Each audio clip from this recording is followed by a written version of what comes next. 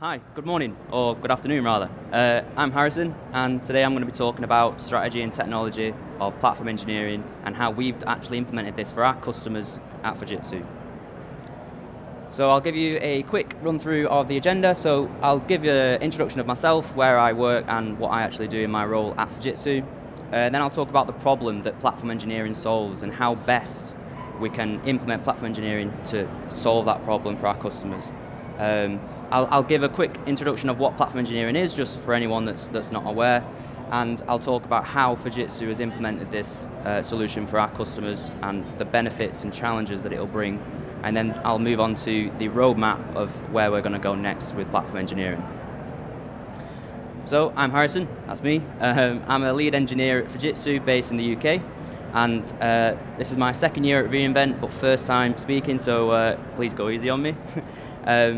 But I sit within an R&D innovation space within a European region for Fujitsu. So we get to work with exciting and new technologies where we bring them into the organization and try and use them in a way that might not have been done before, but where we can do that to solve complex problems for ourselves and for our customers. So what are we actually trying to solve? So let's paint a picture. Let's say you're starting a new project, or you're starting with a new customer, and you're going to, more often than not, start with a blank canvas. So let's say we want to start building an application for the cloud. So we might start looking at, right, well, we need an AWS account, and best practice says we should have organizations in there, we might vend it through Control Tower, and we might start securing it with guardrails as well. So then we might start storing our data within the cloud. So we might store it in S3, for example. Then we might start looking at how we're going to access that data. So we might use serverless technologies like Lambda, and we can go and retrieve information from our S3 bucket that we made. But Lambda, of course, needs some permissions to access our S3 bucket. So we're going to have IAM introduced as well. And over time, you can see that just for interacting with some data in the cloud, we've already got quite a complex setup already, and that's just a very basic implementation. So over time, it's starting to grow, and it's going to become more and more complex. And that's just going to be unmanageable. So we need to start thinking about what principles we need to start introducing so that we can start managing a complex estate like that, but how we can do so that's not just in AWS as well.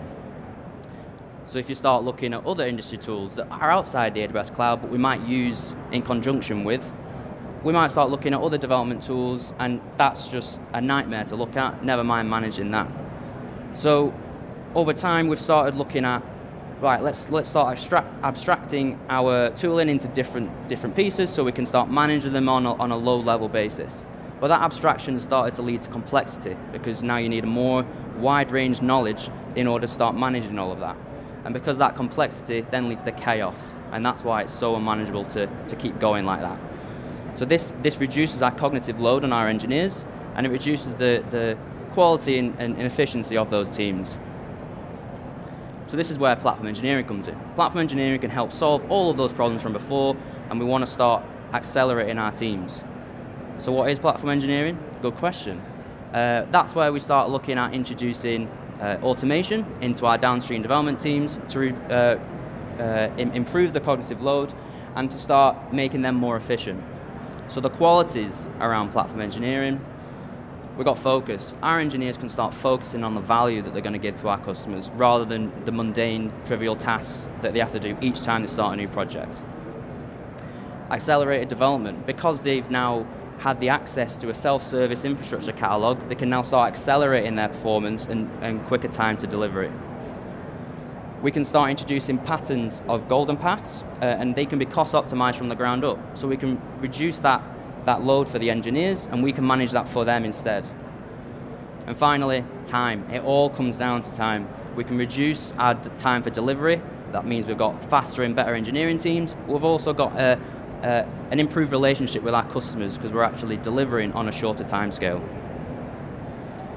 The components of platform engineering, what actually makes a good platform? Well, we need a self-service developer portal where our engineers can go, they can request AWS accounts, they can go and request infrastructure within the AWS cloud. But let's start implementing the best practices. So the infrastructure and accounts that we start vending need to be managed by infrastructure as code. Everything should be reusable. If we can make everything in a reusable modular format, they can start reusing the components within their own teams outside of the platform team. let's start baking in the monitoring tools. If we're vending an EC2, for example, we should put agents on there that can start monitoring that EC2 instance for them and reduce that responsibility load for our engineers. And we need to look at how we're going to integrate identity. Can we integrate that directly into our organization's policies?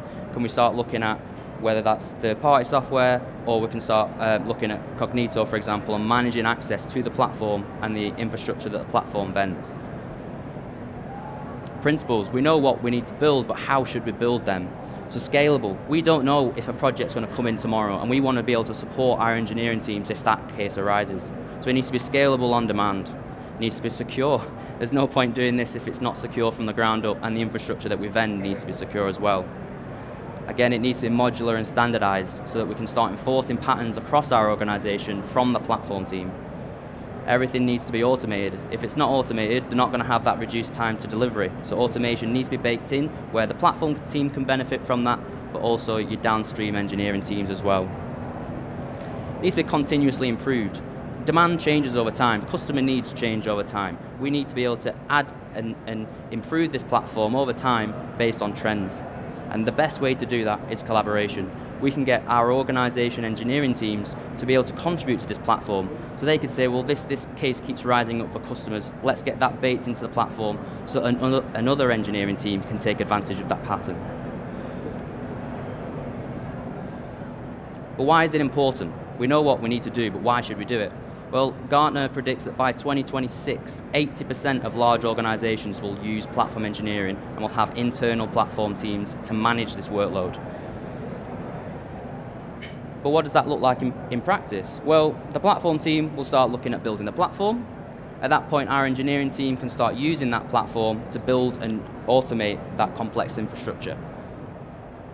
But that platform itself goes back to the components from before. So we need the self-service developer portal, we need the developer tooling, it needs to be secure, reusable, and we should start looking at the golden paths. What's the best way that we can deploy infrastructure within AWS? The DORA report says if we use DevOps correctly, elite performance of DevOps can increase acceleration up to 40%. So that's a major, major figure and a good reason why you should look at doing platform engineering within your organizations. But what does that look like? How can you actually implement platform engineering into your organization for your customers? Well, you can look at open source. So AWS and HashiCorp have released Account Factory for Terraform, and we can use this to vend AWS accounts within our organization, store them in a source control provider, and automate the guardrails and securing them to our organization's policies as well. But up until now, I've told you what platform engineering is and how you can implement it using open source technologies. So you're probably thinking, I've heard this talk before, this is not telling me anything new. And this is where I'm going to try and break that barrier. I'm going to show you how you can introduce diversity and differentiation into your platforms so you can stand out to your customers. And one way of doing that is looking at the other considerations that you need to think about. So how are you going to manage your secret estate? There's going to be a lot of secrets because we're building infrastructure that's automated. We need to start storing credentials to our applications and the infrastructure that we have vended. We need to look at how we can introduce CI/CD. If we've given a customer the ability to vend an EC2, we need them to be able to maintain that EC2. So let's give them a pipeline that, because we're using infrastructure as code, can rebuild that infrastructure for them automatically. And we need to go back to that identity. We need to incorporate the identity back into the platform so that we can link it with our organization. So it's one password, one access straight away. And these are the tools that we actually use in Fujitsu, and this is what we give to our customers. So we use HashiCorp Vault for our secret management. We've got automation around that links into GitLab. GitLab, we store all of our source control, the source control for any infrastructure that we vend for our engineering teams, straight into GitLab with the pipelines that link them. And we use Okta for identity management. We've been able to link this into our organization, and we can use this to secure the infrastructure that we vend, as well as the platform itself, so we can have single sign-on into HashiCorp Vault and GitLab at the same time, all through Okta as well. This is our implementation. So we did actually take that Account Factory for Terraform platform that AWS have given. It's open source, and we've taken that and built upon that to suit our customers and the needs for our engineering teams. So we've got a lot of infrastructure, which is all managed by Terraform, that's in a modular, repeatable format, so we can give this to different teams and different platform teams within our organization, so that we can build and maintain it and continuously improve that platform.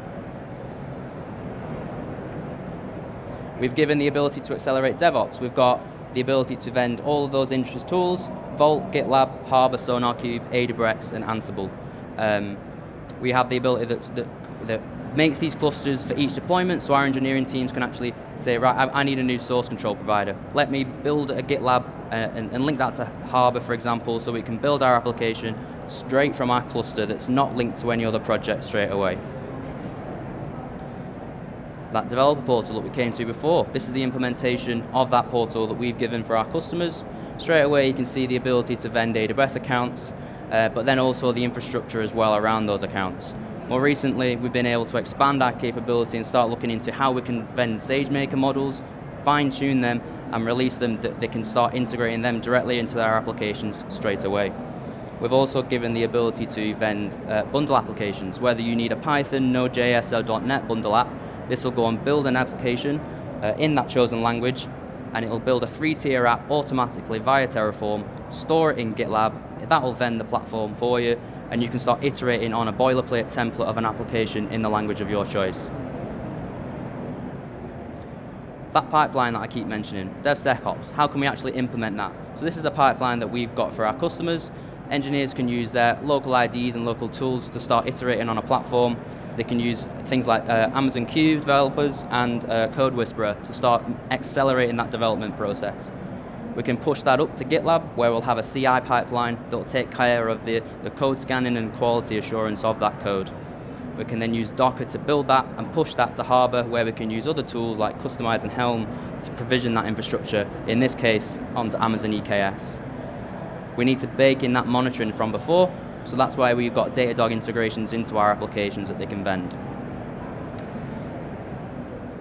What challenges have we actually faced with this implementation, though?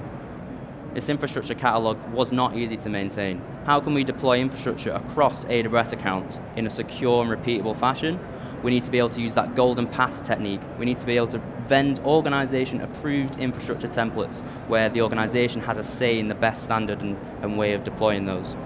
It needs to be central and secure. We need to be able to vend a new AWS account and say, I want infrastructure into that AWS account. We need to automate the monitoring integrations, and it needs to be expandable. How can we say, right, a new trend's come out or a new service on AWS has come out, we can build that in infrastructure as code, and we can add it straight into our catalog or into a customer's specific instance for their use case. Security was a big issue for us, and we've actually managed to take care of that by enforcing cross-account governance using Control Tower. We monitor and aggregate any non-compliance that might come up in a customer's account, and then we can automate any remediations of that non-compliance as well. This takes care of a lot of the responsibility of our engineering teams, and the best way of implementing that was through automatic remediation. I have said time and time again, what are the benefits of this implementation though? I keep saying, oh, it'll give benefits to you and your customers, but that doesn't really mean anything. So what will my customers benefit the most from? So at Fujitsu, we found that on average, our customers have actually saved 30 days when provisioning a new AWS account, up to $50,000 in resourcing and infrastructure costs, and a 40% accelerated developer performance because we have been able to implement platform engineering and DevOps. But these don't sound like big numbers, so this is actually per AWS account. You can save 30 days when provisioning a new tooling cluster and securing it and using infrastructure as code to vend it, and then you can start iterating on it. 30 days we've managed to save for that for our customers. The infrastructure and time of actually building those different clusters with tooling and standardization of secret management and in CI processes, so that's going to take time and 30 days to do, so that's going to cost money. So we've managed to cut that down from a 30-day perspective all the way down into, I think it's about 45 minutes to vend this platform, and that saves 30 days and $50,000. So what's next for our platform? So our expandable catalog needs to be expanded upon. That's the whole point of the catalog. So we can start introducing more and more of those golden paths that we and our customers agree need to be implemented into the catalog, so we can integrate more organization-approved templates. We can start looking at supporting a multi-cloud or even a hybrid environment for our customers. Not everybody's on AWS, or not everyone's on AWS yet, so we can start accelerating that modernization process and start looking at how we can integrate hybrid environments into this platform at the same time. We need to start focusing on developer experience. This whole point the whole point of this platform is to start supporting our engineering teams. So we need to start listening to them and say, what trips you up on a daily basis? How can we automate it, and how can we make your lives easier? But most importantly, at the minute, we're able to accelerate the development of AI using AI. So we can start looking at Code Whisperer, Amazon Q for developers, integrating that into our processes, and because we're actually now able to vend AI on AWS through infrastructure as code, we've given that capability to our customers at the same time. But most importantly for us at Fujitsu, we're going to be listening to our engineers and our customers. This whole platform is supposed to be accelerating our engineering teams, and it's supposed to be making their lives easier. So who best to listen to other than our engineers? But at the same time, because we use this platform internally, we want to also make our lives easier for our customers. So that we're going to be listening to both our engineers and our customers. Thank you.